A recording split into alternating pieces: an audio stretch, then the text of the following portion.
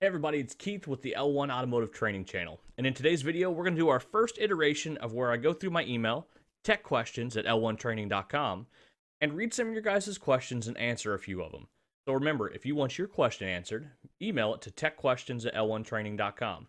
I'll put a link down in the description and then also probably put some cool little marquee thing across the bottom. I got your back.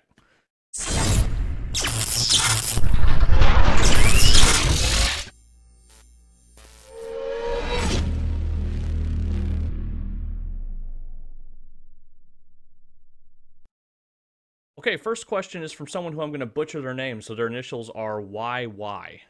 I can't pronounce it, last name looks like it's spelled yo. So he says, quick question. I know that you mentioned when programming Nissans that a stable battery voltage is one of the most important facts. I don't have a battery voltage maintainer. Do you think it's okay to do without a battery maintainer? Question mark. I think my battery's pretty stable and it shows 13.3 right now. Or any experience without a battery maintainer? Question mark.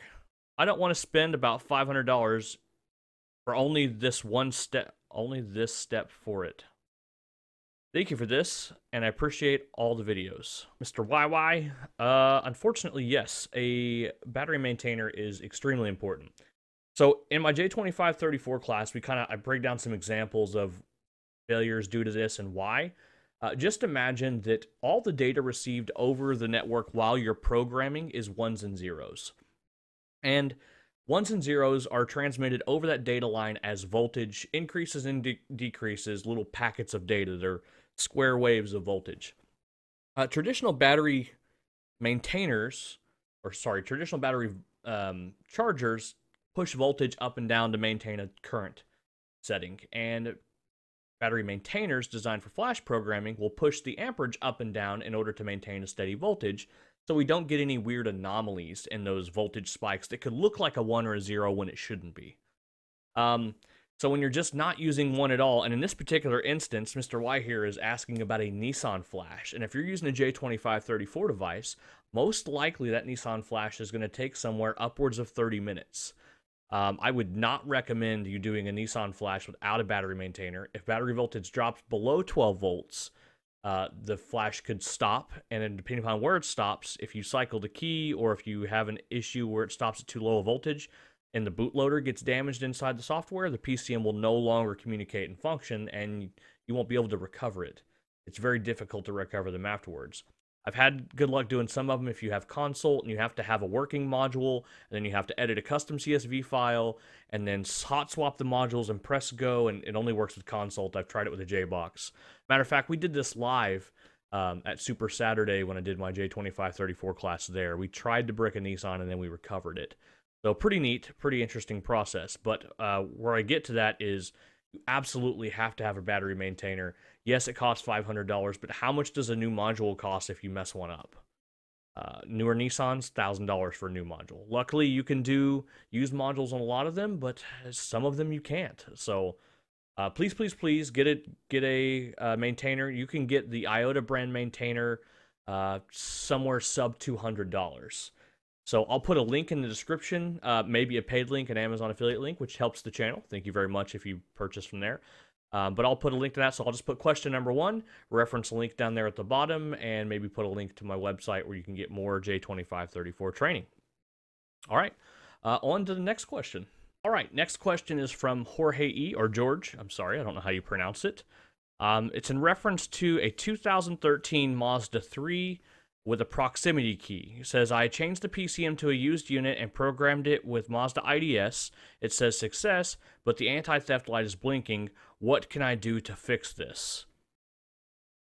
So there are a lot of stuff you need to do. This is one of the biggest things that I'll say anytime when programming a module is to make sure you always read the service information. You want to make sure that you have all of the tools necessary, all the equipment necessary, and all the steps that you're going to need to do you're prepared to do all of those. So anytime you replace a theft-related module on a Mazda or Ford product, even, especially in 2013 era, they were very similar systems used. They were designed by Ford for their diagnostic system. Let me move this in a little closer. I would say that if you go through and read the instruction, you're going to find you're going to need to do what's called a parameter reset. And with a proximity system, there's some pretty specific instructions on where you would put the keys, because you're going to have 2 keys to do this. With the proximity ones, you're going to have to learn 2 proximity keys, and the chips inside those on a Mazda 3, the key that pulls out the back, those have to be learned as well. So you're going to need 2 full proximity keys in order to do this parameter reset correctly. There are ways to do it without that, but it would be something you would need to learn how the system works really, really well to start off with, and then you could apply some critical thinking skills to that in order to come up with a plan on how to do it without 2 keys. So I'm going to tell you you're going to need 2 keys to do this, and you're going to need to read through the service information. You'll find that a parameter reset is needed. And a parameter reset's basically a handshake between all the modules to kind of reinitiate, kind of tell all the modules, hey, we put a new module in the theft system. You're going to need to know who this is so you can kind of talk to it and don't get a denial back when you request that.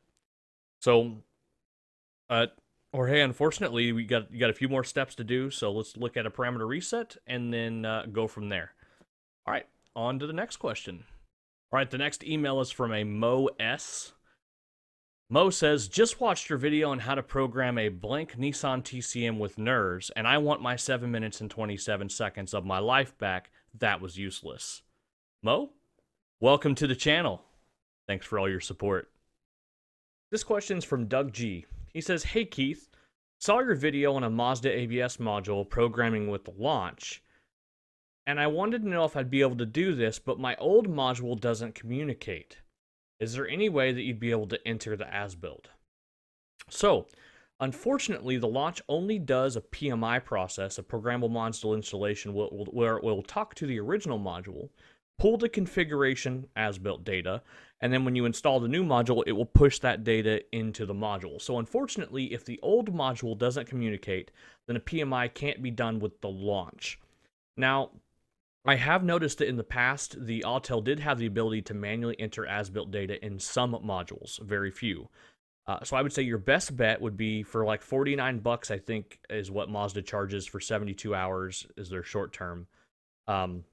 With a J2534 device, you can get MMP, Mazda Module Programming, which covers most modules for most Mazdas like 2017 and down. So it's like $50 if you have a J-Box and a laptop that you've used before. Make sure you don't install the software on the same partition or hard drive as Ford, Honda, Jaguar, or Land Rover. All of those are built by Bosch as well, so because some of the internal files used by the software are named the same thing, it can corrupt both of the softwares. So you'd want to use a fresh partition that meets all their recommended specifications, and use either MMP or I think the other one's called MDSFA. That's their newer one. It's all diag. It just depends upon what year it is. But if yours is a similar year, you know, Mazda like an 8, 9, 10, somewhere around that. That's where we were working on in that video. Then unfortunately, no, you cannot use the launch. You'll need to use an actual the Mazda MMP Mazda Module Programming software. That's about all I've got time for today. Just wanted to do a short little video. I've got about 7 more emails I can go through, try to backlog those and get those all ready. So if you guys like this, let me know. I'll try to do this once a week, and we'll see you guys next time. But don't forget, you can send your questions to techquestions@l1training.com. Again, I'll put a link at the bottom and a little thing across the bottom. And we'll see you next time, guys. Thanks for watching.